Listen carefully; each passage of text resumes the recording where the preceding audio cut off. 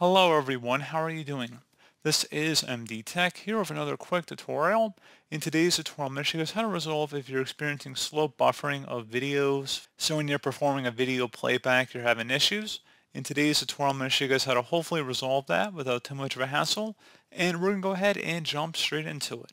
So we're going to start off by opening up the search icon. And you want to search for control panel. Best result should come back with control panel. So go ahead and open that up. You want to set your view by to large icons and then select Network and Sharing Center. Select your connection type on the right side here, should be underlined, so go ahead and left click on that. And then you want to select the Properties button.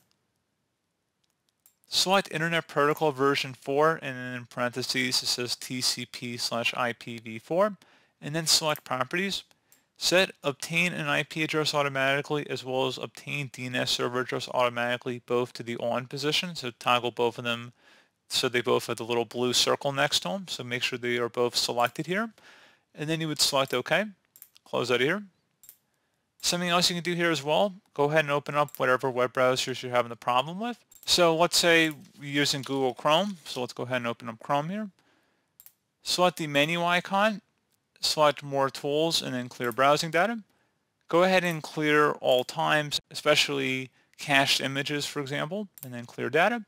And once you know with that, you would restart your computer or restart the browser at least, and then hopefully it should improve the buffering speed. So pretty straightforward process. I was able to help you out, and I do look forward to catching you all in the next tutorial. Goodbye.